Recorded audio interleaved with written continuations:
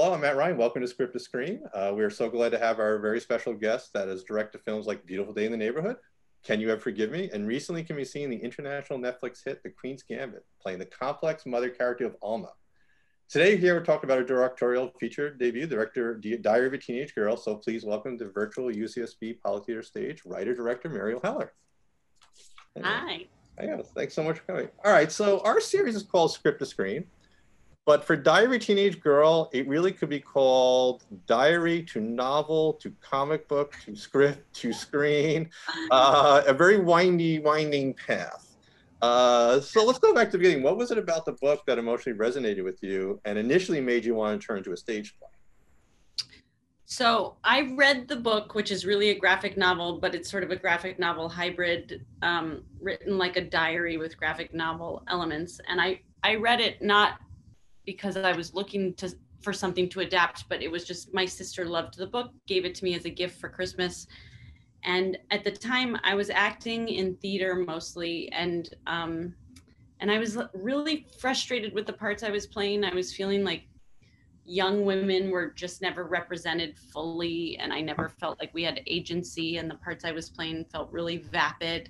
And this book was so, it was just like a light bulb went off. It was so raw. It was so real. It felt like, oh my God, this is what boys must have felt when they read Catcher in the Rye. Like, this is me. This, I feel, even though it wasn't my story and I was different in so many ways from the main character, I felt seen, as corny as that now in our kind of current day is to say, because we talk about representation so much, but I felt seen by the book, and I felt like it was something that I never had. I realized how rare that was for books and movies, for me to feel like, oh, this is about me. So I was really moved by it. And at the time, because I was really working in theater, I approached the author and her agents to try and get them to let me make it into a play first. And they said no to me a lot of times for months and months, because I had never done anything like that before. I wasn't even a writer. I was really an actor who just wanted to, I knew I wanted to write, and this thing just spoke to me in such a way. And I hounded them. I sent pictures of myself and my cats to the author, and I hounded her agent and brought cookies to her office. And I just like wouldn't take no for an answer, because I had never been so moved by a piece of material before. I had never felt so clear about what I wanted to do. So I just couldn't take no for an answer. And you played Minnie on stage. Mm-hmm. How was that? Part of the impetus of wanting to adapt the book was I was like, I want to play a part that's this good. There's no part, I haven't gotten a good part that feels this real in so long. And then it became something so much more, because it was also like, I want to do right by this character and figure out how to tell her story in a way, in another medium other than the book. Now, this theater stage is an ideal place to explore stories that Hollywood does not have a long history of supporting, like a real look at experience of a sexual awakening desires in a teenage girl. How did developing it through the Sundance Institute help you create the script in a way that would be true to the story that you want to tell? So after I made it into a play, and we did the play in New York and had a great run, and it was the most satisfying creative experience I'd ever had.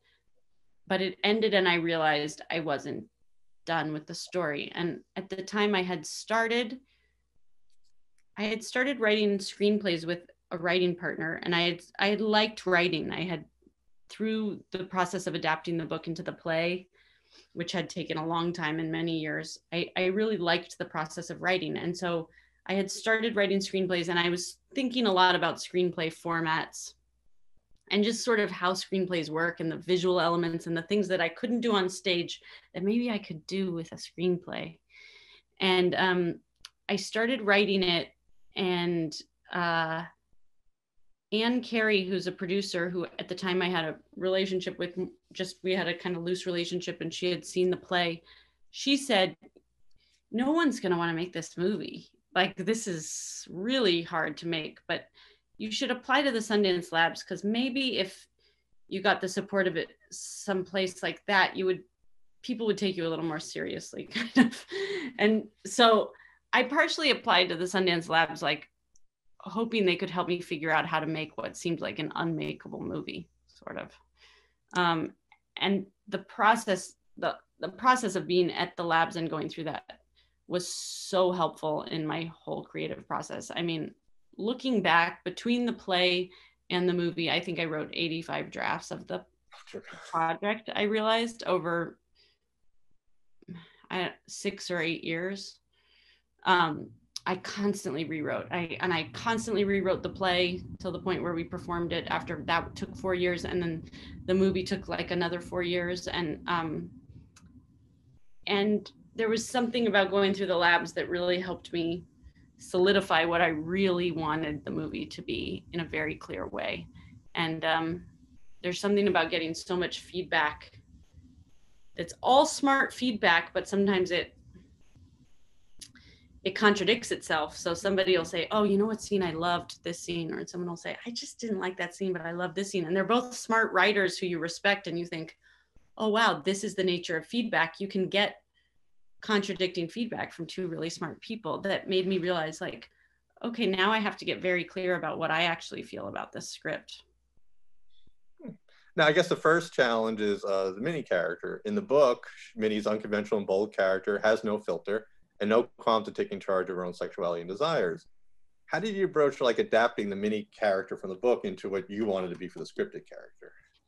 Her voice was the clearest part of the book to me, and the part that I felt like I had to find a way to be really truthful to. I felt like I owed it to her. I had like her as my guidepost, and it was the form that needed to change around her truth. And so throughout the writing of the movie, it was always about kind of clicking back into what that truth was that I had so connected to when I read the book, that was based on Phoebe's life. Phoebe Gloeckner, who wrote the book, who is an incredible artist. And the story was really her story that I was so moved by. So it was about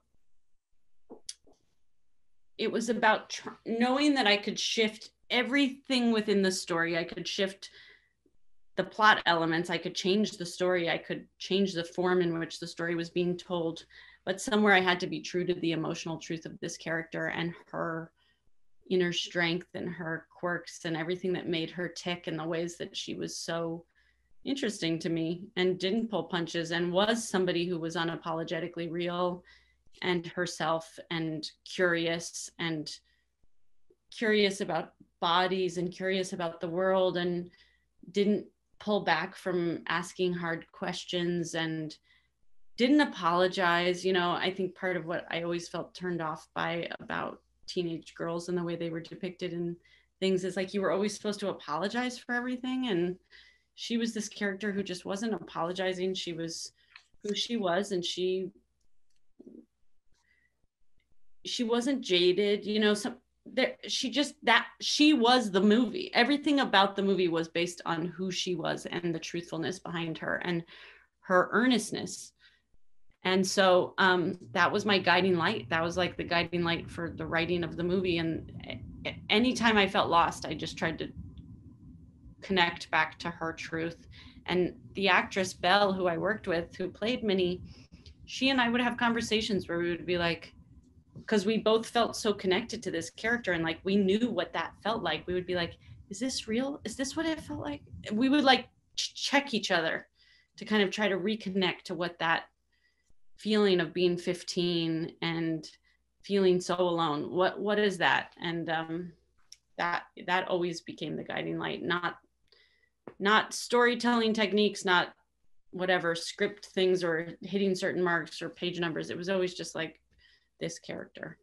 Now, you mentioned Belle. So what was it about Belle that made you know that she was the right person to play Minnie? I auditioned hundreds of girls.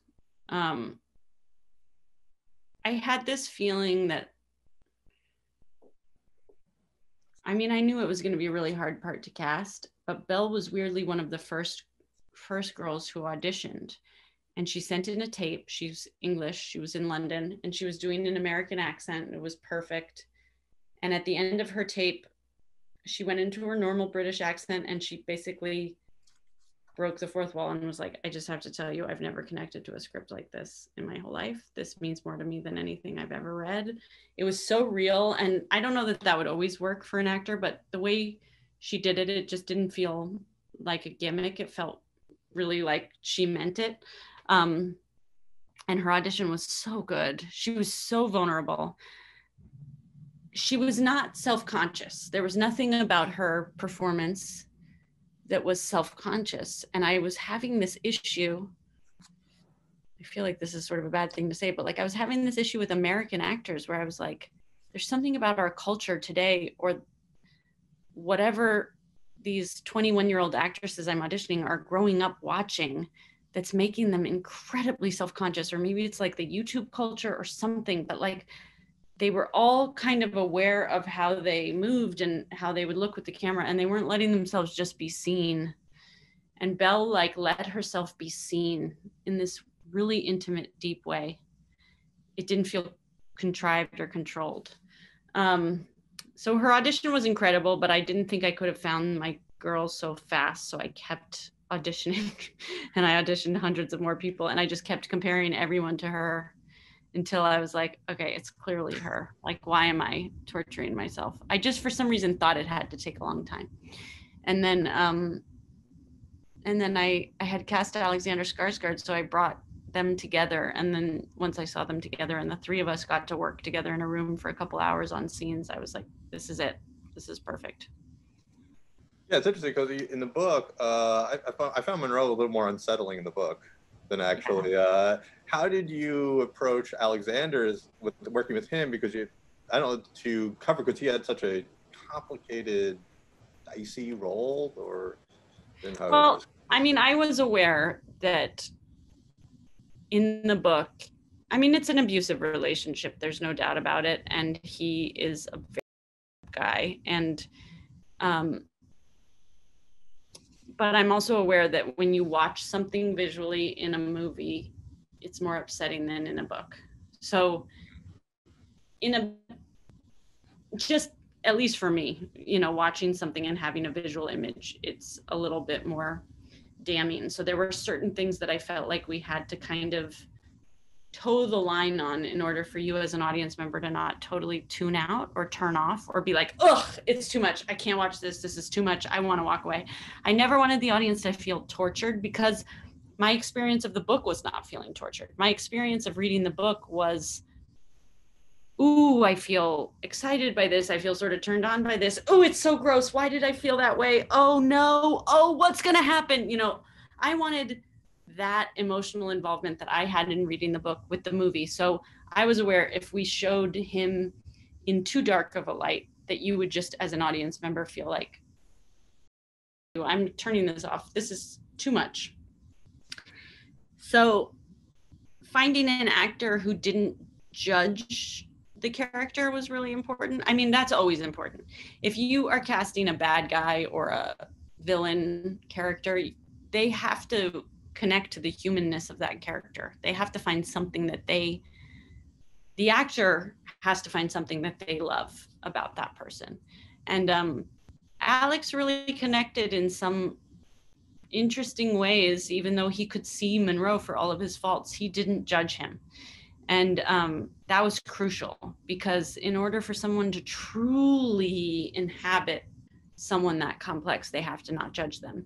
And I think he did, truthfully, the most heavy lifting in the movie, because if that hadn't worked, if you hadn't believed him as a full person, the movie never would have worked. The story takes place in 1970 San Francisco. How do you think that atmosphere helped you influence your unconventional story? Oh, I mean, it couldn't have been a movie not set in 1976. And I said that the whole time we were making it, because there were times when people said, like, you know, it'd be a lot cheaper if we set it present day. And I was like, no, we can't set it present day. It wouldn't be the same story. So much of the culture of what Minnie was dealing with was the 70s and the Bay Area. And I'm from the Bay Area, and there's a really specific culture in the Bay Area that I was trying to capture, which is this feeling of open-mindedness being the highest virtue, and that it's so much better to explore than to be a square, sort of. And that's a value that we all grew up with in the Bay Area. It was like all of us who were kind of children of hippies. There were a lot of lines blurred with a lot of people in terms of parent and kid, and like kind of trying to break down what authority meant. Everybody was smoking weed with their parents. Like, what happens when that happens, when those kind of traditional structures get broken down? And that's a scenario where this type of story would happen, where Minnie would end up sleeping with her mother's boyfriend. Like, and it would feel a little bit fuzzy throughout, and that the lines were so blurry. So for me, it was always about trying to really expose what that culture is in a deeper way, and how that really affects everybody, and how that time period also affects everybody. I read an article when I was researching the movie that was saying, it was talking about the Patty Hearst trial, which I tried to incorporate into my script, which hadn't been in the book, but I realized it was happening in 1976 in San Francisco. And somebody had hypothesized that if the Patty Hearst trial had happened 10 years earlier in 1966, she would have been let off because everyone would have said, this was society's problem. We didn't take care of her. This poor girl was a victim. If it had taken place 10 years later in 1986, it would have been like, she's responsible for herself. Why didn't she get out of there and run? If she was a victim of kidnapping, she should have gotten out of there. She should have pulled herself up by her bootstraps and gotten herself out of there. And in 1976, we were like right in between these two realities of like personal responsibility versus societal responsibility. And I found that to be a kind of helpful thesis about kind of the era that I was trying to capture in this moment of kind of in between. It's interesting because you brought the mom character. In your script, you have Charlotte, hip woman of 34, who wishes she was 25. Charlotte's still beautiful, though she wears mistakes on her body. And she sips a gin and tonic. Great description, introducer. We don't often see mother characters in mainstream Hollywood like this, like three-dimensional. How did you approach a character while writing the script to ensure her three-dimensionality would not be lost completely in service to her daughter's character? She was the character who I had to figure out the most in writing the script, and I think she was the character who I brought my own judgment to before I started writing, and I had to find a way to love her. So a lot of that for me was figuring out how she could have gotten to where she was, and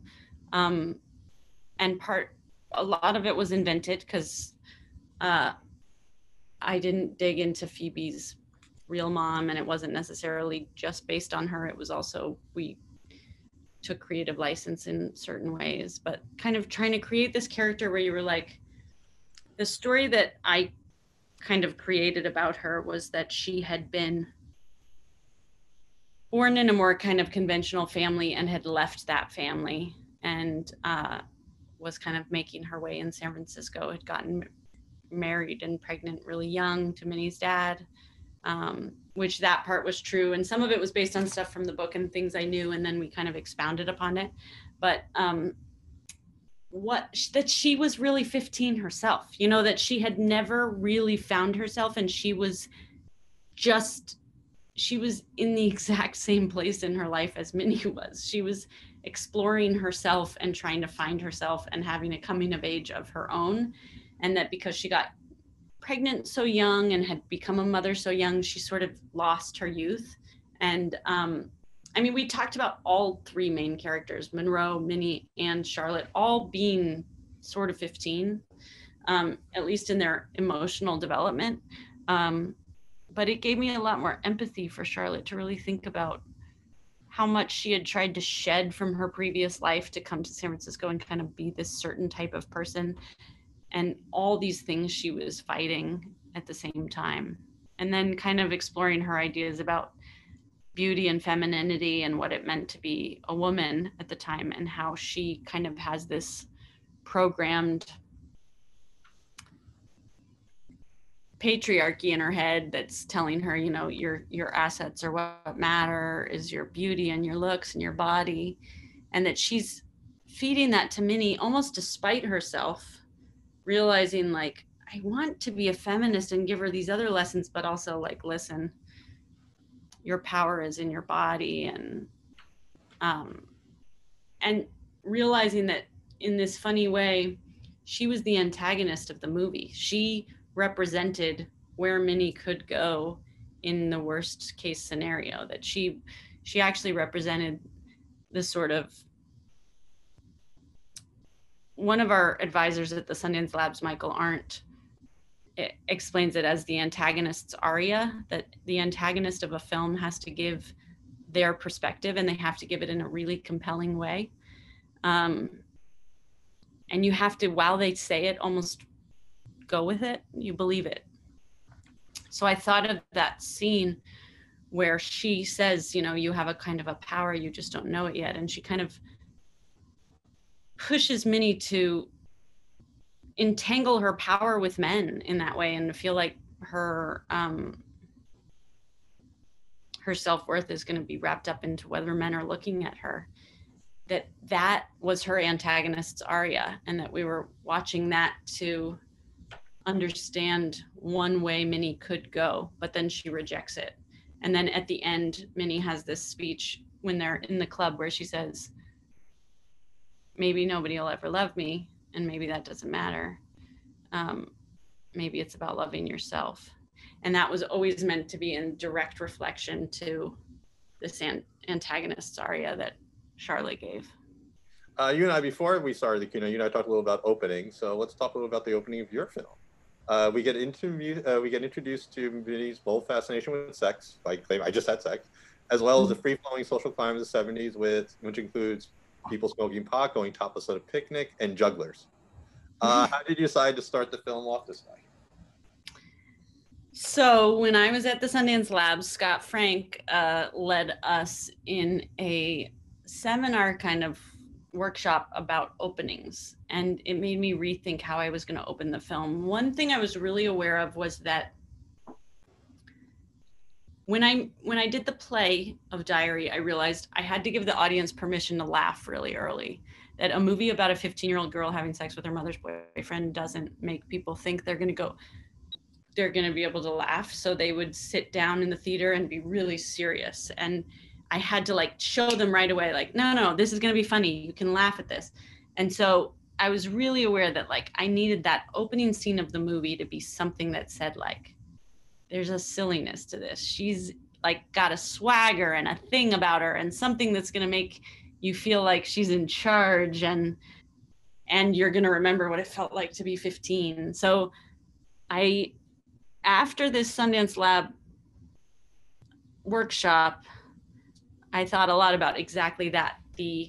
How do I give the audience a sense of ease about what she's going through? How do I explain she's excited about this? She had sex and she's stoked. So I decided to start it the moment after it had begun, and then to jump back in time and catch back up. So that was a very conscious choice to be like, I want you to know right away she's excited about what's coming. Before the movie even starts, you'll know she was really happy when this happened. And then that can help frame for you everything you're watching that comes after, to kind of make you feel a little bit better about it, but also to just kind of give it a certain context where you're in her head. You're not judging it from an outside perspective going, oh no, this is wrong.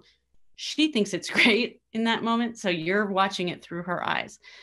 So, and then I was like, I want to set up the era within this one scene. I want to set up that she's in control and that she thinks this is great and that she had sex recently. And I want you to understand she's an artist. So these were all the pieces I was trying to put together in the opening scene. And so I decided to set it in the park and to have her walking around and seeing people smoking weed and to see that she's thinking about sex all the time. So I sent this jogger down who had big bouncing boobs, and she imagined stars on her boobs. And I wanted to introduce the animation. There were so many things I wanted to do in the course of this opening scene that felt like a huge task. And yeah, my dad is in the scene juggling. My dad was a juggler in the Bay Area back in the day. And so I was just trying to give it that Bay Area truthfulness too, with all of those details. But it was a really insane shoot what we pulled off there too. We also were not supposed to have anybody naked, and then we had somebody like just topless in the park, and we almost got shut down for that. We were doing things kind of by the seat of our pants with very little money and just kind of making it work. There's also people in that scene who were just in the park who we could not clear out, just walking around. So it sounds like a student film production that we deal with all the time here in our film department. It felt a lot like that, yeah. Yeah. All right, so you do set up the tone and the humor. Now the important setup, the next setup scene. Oh wait, there's one more thing I need to say about the opening scene. Sorry, the first line is not "I just had sex." It's "I had sex today." The first time I wrote it as "I just had sex," but my husband is a comedy writer for SNL, and he had a song called "I Just Had Sex" that had come out like that year, and I realized I couldn't have the opening line of the movie be like a quote from The Lonely Island. I just had sex. So it's "I had sex today." All right, so the next setup is we have the Minnie Monroe's relationships, really the bar scene, which was kind of kinetic, but you're also setting up the power dynamic and the relationship. So how did you work? That's the first scene of the movie, the first scene we filmed of the movie. Oh my God, that's a lot of pressure on the actors as your first scene. So what was the approach of work? How did you want to work with those two? Like we have to get this scene right. We rehearsed. So I like rehearsing because I come from theater, and I don't really understand how people don't rehearse. But so we rehearsed for a week so that we could really hit the ground running. So that was a scene we talked through in great depth. And when we rehearsed, we're not like on our feet rehearsing, but we're sitting around a table with our scripts, reading through the scene, saying it out loud, hearing the words come out of their mouths, feeling which words are getting stuck, which words are feeling right. And then talking it through, like, what are the moments? What are the moments she reaches out, then she pulls back, he reaches out, he pulls back. What's the architecture of the scene for emotionally? How do we get to this moment where she bites his finger and it sort of, everything changes? And obviously it's a really fun scene because everything is all in the subtext. It was a hard scene to write and a fun scene to figure out. And then we rehearsed it and rehearsed it and rehearsed it. And then the first day we went in to film it, and it just went so well. And the moment we filmed that scene, I just thought, oh my God, this movie's going to work. I couldn't believe it because it just was so hinging on their chemistry and believing all the complexities underneath this relationship and everything that came to that moment. So was it kind of a coincidence that you decided to shoot that scene first? It was really it just had to happen based on when the bar that we wanted to film in was available. It was not something planned. It's not advisable to film like one of your hardest emotional scenes as your very first scene when it's your first film that you're directing too. It's like nobody would ever tell you that's a good idea. But it ended up great because we filmed that the first half of the day, and then we filmed their final goodbye at the beach for the second half of that first day. And I felt like we had made the whole movie in the first day of filming. It was just the best day of filming of my whole life. And it was really because these two actors came, I mean, all the work we had done and all the years of prep I had done just creating this story, and then feeling like it was actually going to translate to something that was going to be visual and readable on screen was just so exciting. It must have been a challenge with the production designer because your set was perfect. It was a typical perfect teenage girl, but she has artwork doing that the movie, developing her character. So what was the process of trying to define her character through even her room? The very first person I hired to the film was my animator, Sarah Gunnarsdottir, and she did all of the animation by hand for the film. And which is crazy. If anyone knows anything about animation, like one person doing all the animation that's in this movie is actually insane. But we had no money. And she was just incredible, and she understood the sensibility. So not only did she do all the animation, but she did all of Minnie's artwork. So all of her artwork in her binder, in her notebook that's hers, all of the artwork on the walls. A lot of the artwork on the walls was prepared because we knew how it was going to transition into animation. So she was, I think Sarah was on maybe a year and a half before we started filming, and we started planning and prepping and working on the animation before anything else. And then my incredible production designer, Jonah, and I and Sarah really wanted to make her room feel like a real teenage girl's room, because that's another thing I just never buy in movies. Like, teenage girl's room doesn't look like a real teenage girl's room. So we wanted it to feel really lived in and really her. And the artwork was a huge part of that, but that's all Sarah. I did, one of his favorite scenes, as soon as I were talking about, was the pool house scene. Minnie had some expectations of the cute boy, but reality sets in when he's not so skilled at sex with his selfish behavior, prioritizing his pleasure over hers. She shows agency by taking charge. Why was it important to you to show her taking control here instead of perhaps a scene with Monroe?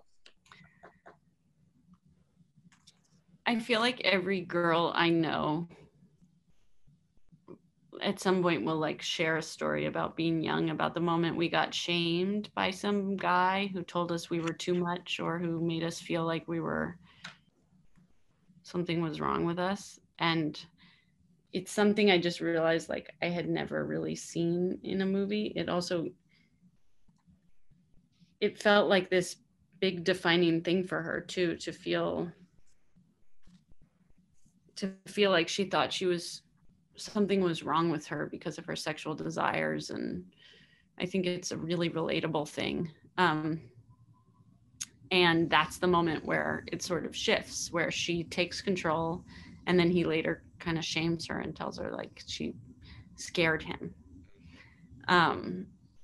So it really came out of something in the book, and that moment where he says which was in the book, where he says that she scares him. She's just so, I can't remember the word. She's just so intense. And you're just so passionate. You're just so passionate. Yeah, there's something about having sex with you that scares me. You're just so passionate. Right. You're just so passionate.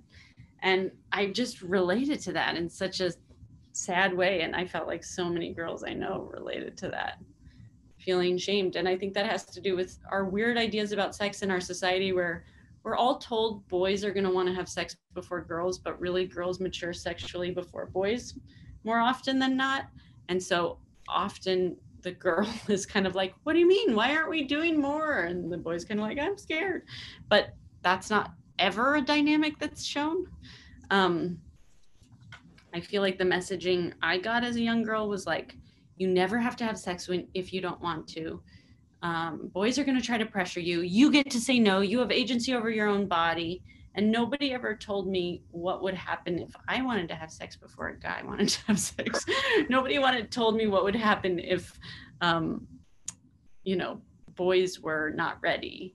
And my husband talks about that too, of being like, having these ideas that men are supposed to be this way, and then being like kind of really scared about a lot of things that were happening around him, and doing things despite feeling really scared.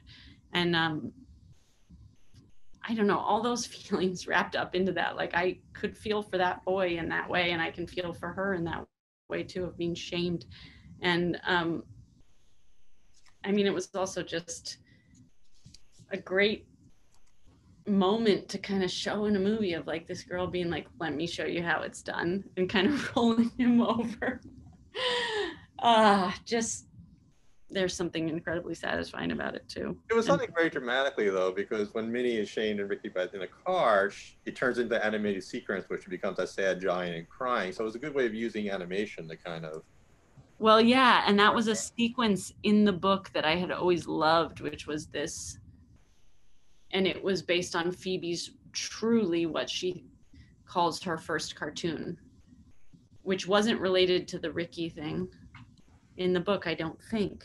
I think it was just her first cartoon was her as a giant walking around the city. And I decided to try to figure out how to connect that to this story of this boy and Ricky, and why would she draw this cartoon, which she has in the book, the real cartoon she drew when she was 15.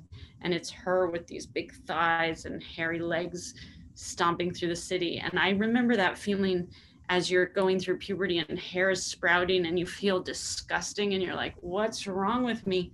And I tried to think through, like, with all the animation in the movie, what's the emotional impetus for it? So how could this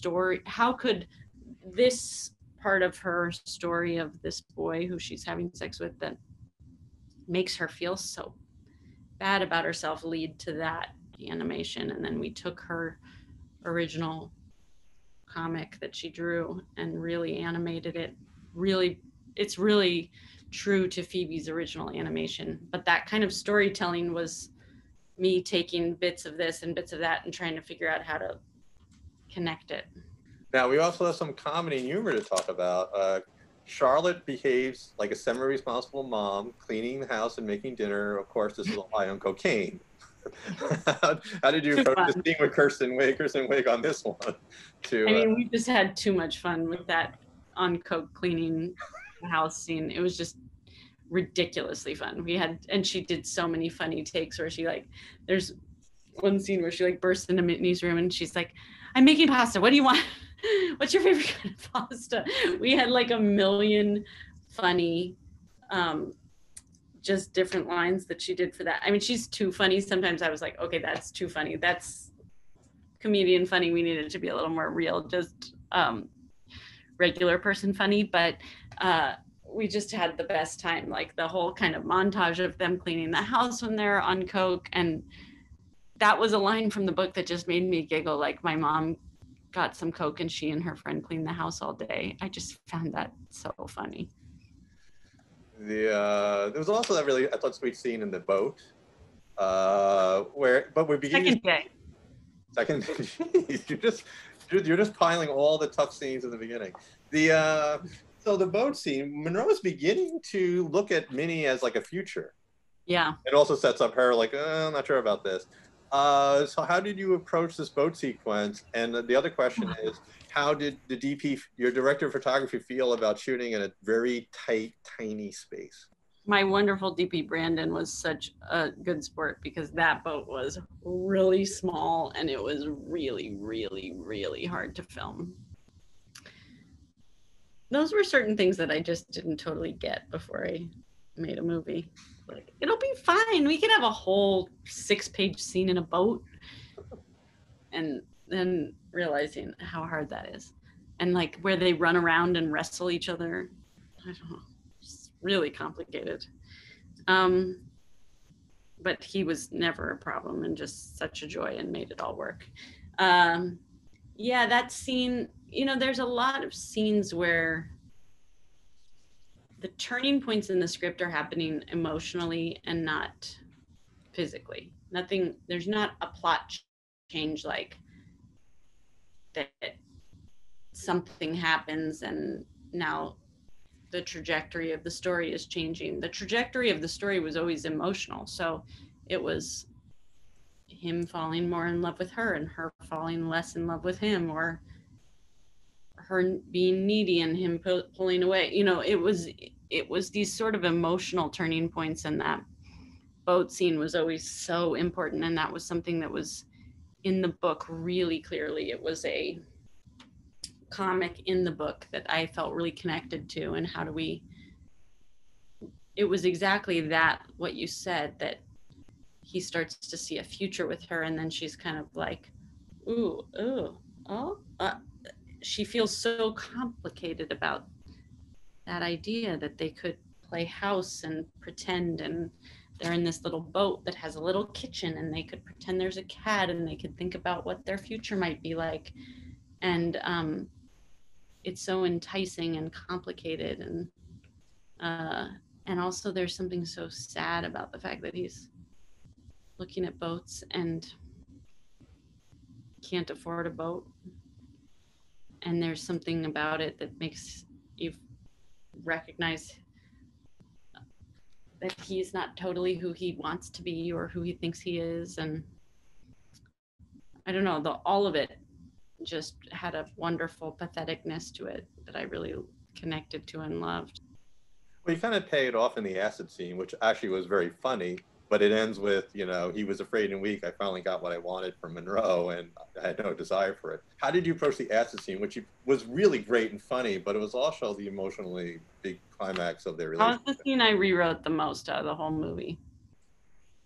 Because I often feel like drug scenes are done in a way that I don't like in movies. They're usually, well, they're often, at least nowadays, done for humor, which this one was too, but like not in a realistic way. So how to have an acid scene or drug trip scene where the emotional turning point that happens actually affects the larger storyline. She really does fall out of love with him while they're on acid. And she really does have this moment where he's able to finally say, I love you for the first time when they're on acid. And she's like, no, I do not want this. And it has to stick. So whatever happens can't be so funny or silly that it's not gonna stay as the emotional truth afterwards and be like erased from memory. It has to be real enough. And then I also wanted it to feel like what it really feels like to be on drugs. Not that I know. But so the trick of it, which I worked out at the Sundance Labs, I filmed that scene at the Sundance Directors Lab, and it was the scene I kind of screwed up the most when I was there and learned the most from, because I tried to be in both of their perspectives. There were versions of the script where I tried to be in both perspectives, like her trip and his trip. And he had this whole trip where he was sort of like in Vietnam, or she was having this good trip, he was having this bad trip. And then I realized, no, I can never leave her perspective. This movie is her perspective. We are in her head. We are never, that is such a hard and fast rule of this movie. And I can't break it just because it's fun to break it in this scene. So cluing back into her trip and realizing she was having this ascension where she's becoming a bird and she's finding lightness and she's growing and she's becoming more of who she is. And then he's like pulling her down and she's realizing like he's interrupting her great trip with like and he's literally trying to bring her down to the floor. And she's like, no, I'm trying to fly. And he's like trying to bring her down. It's a little on the nose maybe, but when I say it now, I'm like, But, you know, I was trying to kind of have that thing that when you're a teenager and you do drugs and you look back at something, you're like, that's the moment I realized I needed to fly away. And it's real, you know, that there's a real realization that happens for her in that moment, which is like, I'm a bird flying away and he's an old man who's trying to drag me down into the pit. And like, I have a full life ahead of me and I don't need to be in the mud with him. And Alexander Skarsgård was just so good in that scene. My parents were on set that day and they were like, we joked that they were the acid consultants who were like giving everybody like, okay, well, here's what it's like to be on acid for both Alex and Belle.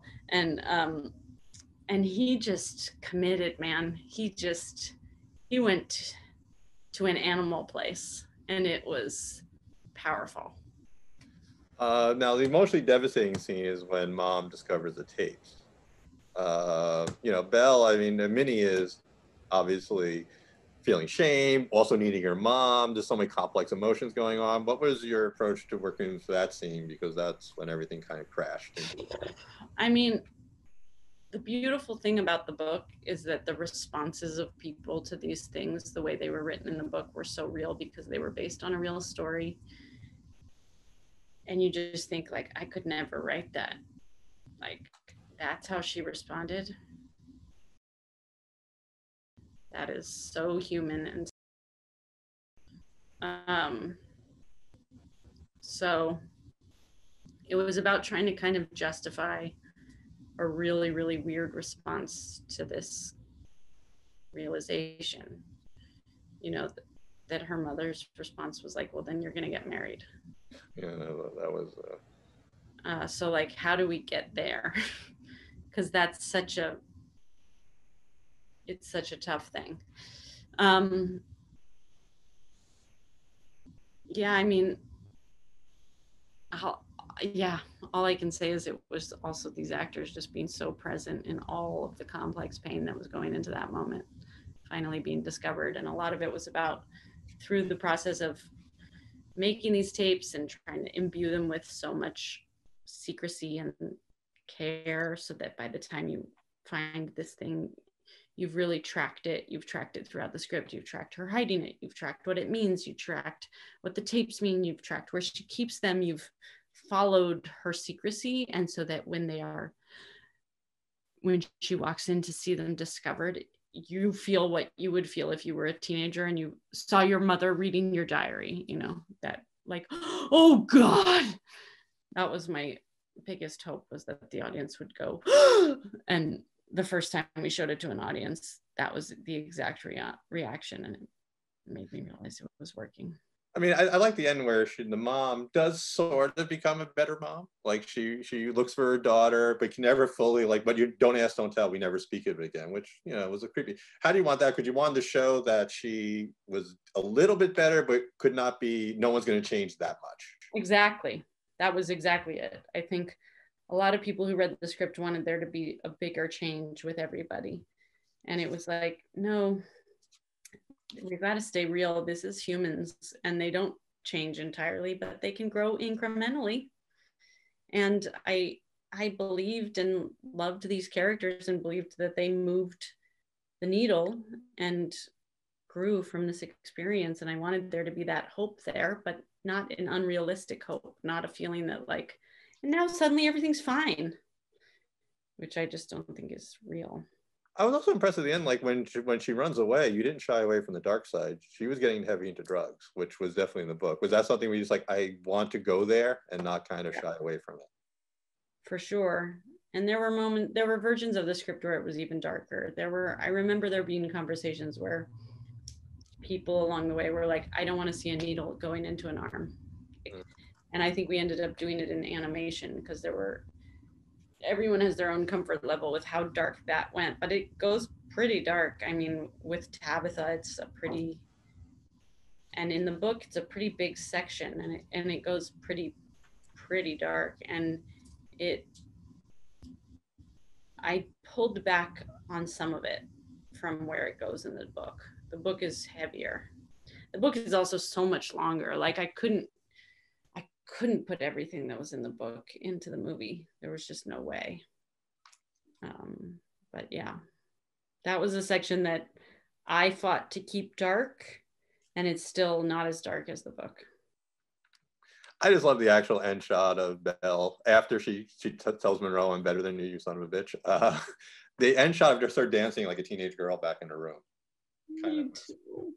It was like, to me, it was priceless because we've been through a very tough journey, especially in, you know, Act 3 with the drugs. So I thought that was kind of the perfect. It was always important to me that at the end of the day, this was Minnie's story, and that she gets to survive and she gets to thrive, and you get to love her, and you get to feel her, because that's my feeling about Phoebe. That was my feeling about Minnie from the book. That was my feeling when I finished the book, was this feeling of like, I'm so impressed with this girl, and I find her inspiring, and I love her, and I feel like and we often tell these stories of these sexual coming of ages of girls where they get kind of punished in it. And I didn't want that to be what we were getting from this. I didn't want like, if you have a sexual appetite, you get punished. I wanted it to be like, no, this is someone who's working it out, and she's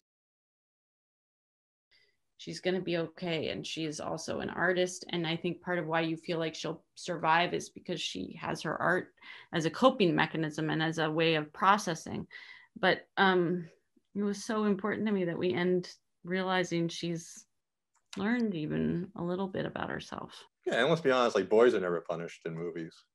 No. Especially with behavior. So it's like, and it wasn't even misbehavior, she was natural. It was natural. So yeah. All right, we're about to open up to a few audience questions, but I do have to ask about one other piece of work of yours. before we get there. Our alum, Scott Frank, who is a huge supporter of Script to Screen, helped develop it, and he really supports a whole entire screenwriting program here at UCSB Film Media Studies. He wrote and produced and directed The Queen's Gambit. He casted you as Alma, which I would contend was a better mom than Charlotte, but Alma still had her own life and her own desires and her own things. What drew you to that role and made you want to play the character? She is kind of weirdly like Charlotte in a funny way. I mean, not the best mom and has addictive substance problems. And Scott and I are friends because of the Sundance Labs. He was an advisor on Diary early on, and we stayed friends. And I played a really tiny part in his movie, A Walk Among the Tombstones, that I got cut out of, which as I was filming it, I was like, this is going to be cut out. But I wasn't really acting at the time. It was more just like a fun favor to do, kind of. And after that, he was like, oh, but you're actually a good actor. I didn't know that.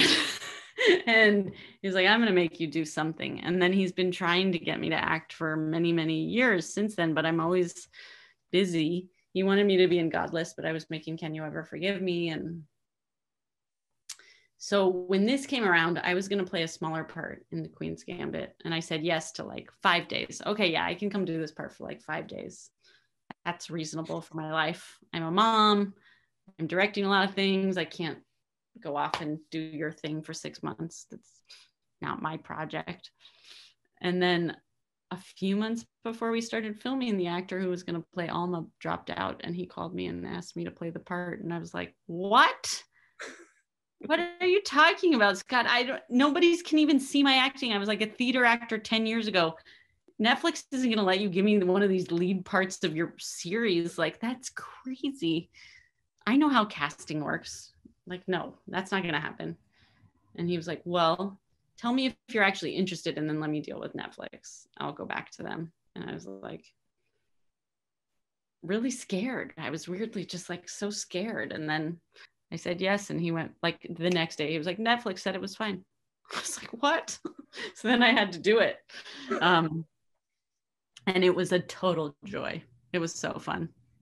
And it was so fun not being in charge. It was just like a really, really a huge relief to look around at everything and be like, I just have this one job to do on this set. And it's a hard job, but it's only one job. And I'm not in charge of all of these 200 people. And I can come to set. A lot of times I only work 2 days a week. It was great. So we can bring my student producer, Gina, to the screen. She has a few questions for you from the audience. Hi, Gina. Hi, thank you so much for being here. My housemates and I loved watching the movie. So our first question from the audience is from one of our interns in the program. She says, Charlotte likes to consider herself a feminist, it seems, but when it comes to Minnie, she tells her to dress cute or wear a skirt once in a while. What was the purpose of having this contrast in her character, and do you think it affected Minnie's sexual journey? 100% affected Minnie's sexual journey. I think I talked to my mom and my stepmom, or my mom and my mother-in-law, a lot about what it was like being a feminist in the Bay Area at that time. And they talked about like these women that they thought of as sort of fake feminists back then. My mother-in-law said something about actually kind of not buying Patty Hearst back then and kind of thinking she was full of and I was like, oh, this is so fascinating. Like, this is a sort of rift within the women's rights movement that I wouldn't have known about. I wasn't alive then. I didn't know what the sort of prevailing theories going in the moment were. But I sort of viewed Charlotte as a bit of a wannabe feminist who wasn't fully walking the walk, but she wanted to. Like, she was just a walking dichotomy. She had some of the rhetoric down, but she couldn't shed her past. She couldn't shed the messaging she had been given by her own mom and her own grandmother about look pretty and wear a skirt and this and that. And that's just like ingrained in her. And that's not her fault. That's the patriarchy talking through her. But I kind of loved playing with Charlotte and I used the Patty Hearst trial to try to show this weird little, there's a scene that I think is really clunkily written by me in the beginning where the girls Charlotte and her two daughters are talking about Patty Hearst, and they're all taking different sides about whether they blame her or not. And that was my attempt at kind of showing that division that was sort of there amongst feminists. One more question, Gina? Yeah, so we always end our Q&As with the same question because we're an academic institution. We'd like you to be professor for a moment. If you were to assign a movie for students to watch to study screenwriting or directing, which would it be? I always feel like I'm going to fail when I get a question like this. There are no wrong answers. I mean, Harold and Maude comes to mind right away just because I think it's one of the best movies ever. And it works for me. Every time I see it, it just continues to work for me from a screenwriting point of view, but from a directing point of view, from a performance point of view, from a music point of view. Such a cohesive project, and I just love that movie so much. And it's so weird, but it doesn't feel that weird when you watch it. Yeah, Harold and Maude. Well, I'd like to invite our two other student producers to the screen, Ellie and Sonia. This is our 10th, I realize it's our 10th anniversary of Script to Screen. I wanted to give a special thanks to the student team. They really helped put this event together. They really worked a long time researching the Q&A, and I'm grateful. And they've also done all the events for the last 10 years with some of our alums. So thank you guys for helping with this one and all the other events. And I want to thank, of course, our guests today, taking the time out for joining us in a very unfiltered, Minnie-like way, in your boldness and talking about what happened during this wonderful film, making this wonderful film. And of course, we want you in person in Santa Barbara when the world is allowed, and we'd love. Oh, I would really love to be in Santa Barbara and getting to go have a drink with my friends in Santa Barbara after I come to you guys. It sounds delightful. Thanks so much for coming, and thank the audience, and thank you all for being here today. Thank you. Yes, thank you. Bye, Marielle. Thanks.